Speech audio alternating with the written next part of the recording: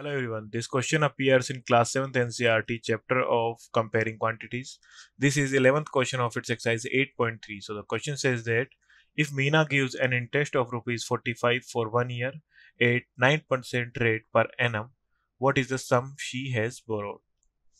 So हमें given है interest given है means SI is equal to 45 rupees, rate हमें given है 9% and टाइम गिवन है 1 ईयर। फाइंड आउट करना है प्रिंसिपल अमाउंट।